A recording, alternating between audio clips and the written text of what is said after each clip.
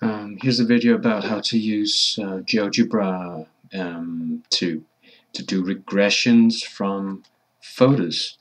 And the first thing you do is that you import your photo in GeoGebra.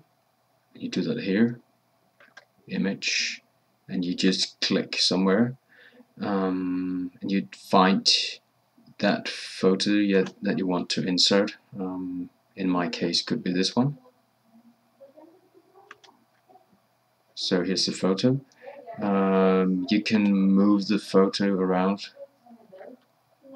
and for example, I would like to make it start approximately here in the origin, but I can't really see the axis. So if you right click the photo and choose properties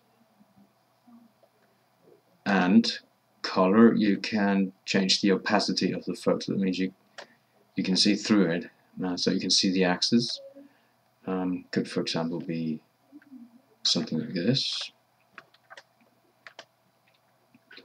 So now I can drag the curve to fit my needs here.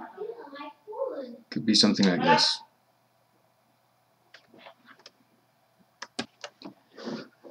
So what you do now is you insert the points that you would like to do regression from, and you carefully place the points following the chain. In this case, just put in a number of points as accurate as you can.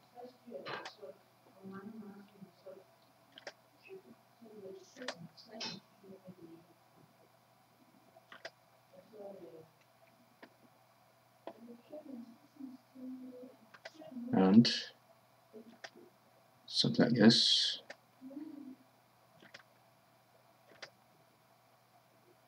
If you can't see the curve accurately enough, you can change the opacity of the thing. So now I have a series of points here. Remember that the first two anchor points of the photo, those are not part of the series here. So what I do now is that I would like to do a regression. Maybe I would like to check if this was a parabola. That means I will have to do a polynomial regression. So I do fit poly in this case, and you simply, as you can see here, you type the list of points and the degree of the desired polynomial. When you want to make a list, first you have to do is you have to use these brackets here to do a list, and you simply type the points C, comma, D, comma, E, etc., all of them.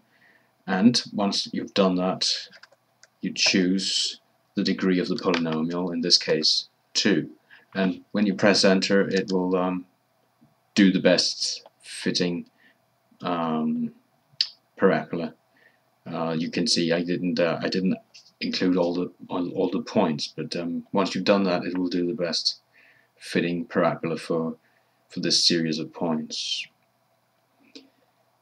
And finally, if you want to find the r-square value, you simply type r-square down here. It recommends this command here, and again you type the list of points in the same way, and you choose the function that you want to check. And the function that you want to check is the one called f here, so you just type f for that. And then you press enter. Okay, I could of course finish this by entering the list of the 3 points. I already know the outcome of this. Points, oh sorry, C, D, and E, end of list, and then F. Since I only used 3 points for regression of a parabola, the r-square value will be 1, because it's a perfect fit. Okay, so that's it.